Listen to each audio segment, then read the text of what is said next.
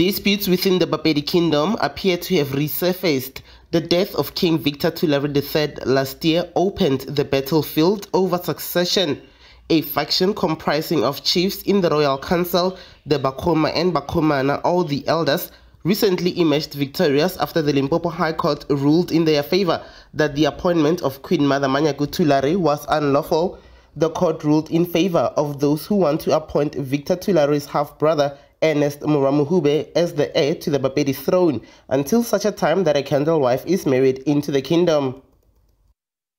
We have requested Maroshi and the Indunas to come and be informed about the judgment, which is in favor of the Prince Morwamohube Thulare, who will be an heir to the throne until a candle wife is married.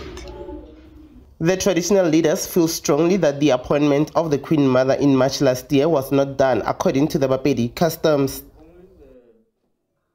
No, we are not going to unseat her. She has never been given a seat by anybody else. It's not a matter of unseating someone. It's just that some other people may parachute on a position which has never been there.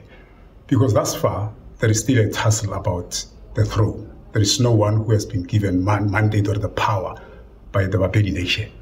So I don't think it's a matter of unseating a person. No, she's in fact not an heir thus far.